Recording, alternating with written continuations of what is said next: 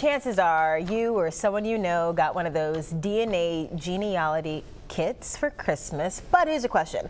How much faith should you put in the results? Well, we wanted to find out, so we got identical twins to put it to the test. Here's our investigative reporter Brendan Kirby with the story.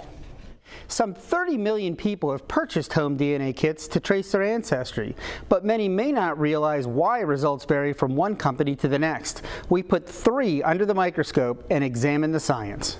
Oh, and we had a little bit of Italy. Italy is right here. Caroline and Camille Clarke are both 7-year-old first graders at Hutchens Elementary School in Mobile. They both have the same favorite subject, science. It shouldn't be a surprise. They're identical twins. So the results of DNA tests should be exactly the same for both girls, right?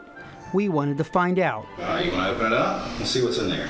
So we had each girl take 3 of the most popular DNA ancestry kits on the market: Ancestry.com, 23andMe, and National Geographic. Mother Lauren Clarke knew a little already, based in part on an ancestry DNA test that her father took. My dad's side was all European, so basically from the UK.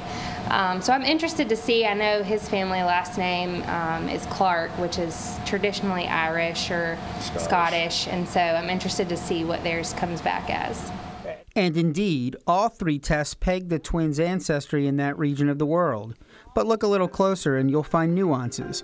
Ancestry.com and Nat Geo had the same results for each twin, while 23andMe showed slight differences between each girl. And all 3 tests showed differences from one another. Ancestry.com lists the girls as 63% England, Wales, and Northwestern Europe, and 37% Ireland and Scotland. But 23andMe breaks it down a little differently. It says about 60% British and Irish, while listing other regions in Europe separately. The results from Nat Geo, meanwhile, turn up something the other 2 didn't. It finds Caroline and Camille have 2% DNA from northern India. We actually talked about how there was just a little variation, and we thought that was interesting. Perhaps more surprisingly, small differences showed up even within the same company. For instance, 23andMe says Camille is 63.2% British and Irish, but Caroline is only 59.9% British and Irish.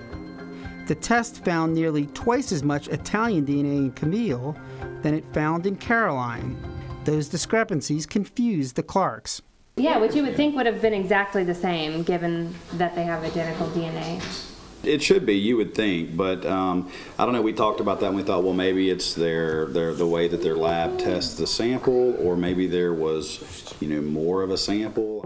So what gives? Representatives from 23andMe, the only company whose test did not produce identical results for the girls, say the differences in results are likely because the analysis of DNA can have small variations between the 2 results, even though the DNA is identical. All ancestry DNA tests work on the same principle, examining the DNA for markers common to people in certain parts of the world. But different companies have different ways of making that determination, and there are many factors that are hard to capture. For instance, someone might have had an ancestor from Southern Europe who mixed with people from the Middle East hundreds of years ago. This can throw off the results. Dr. Anna Hurst, a medical geneticist at the University of Alabama at Birmingham, suggests taking the results of any ancestry DNA kit with a grain of salt. These are all just estimates, and it's not an exact, precise science. From a medical perspective, we definitely consider at-home ancestry tests as being for entertainment only. There are chances and times where people should expect unexpected results. What did they take? No airplanes back then. A boat! For the Clarke parents, the experience was illuminating. They say they might even start doing non-DNA research to find out more about their family history. For the Clarke children, maybe they'll appreciate it in the future. Now, not so much. Did you like that? Was that fun? No? Yeah, it was kind of fun. Whether you're a twin or not, these tests can be a lot of fun. Just keep in mind the limitations of the science. Reporting from Mobile, Brendan Kirby, Fox 10 News.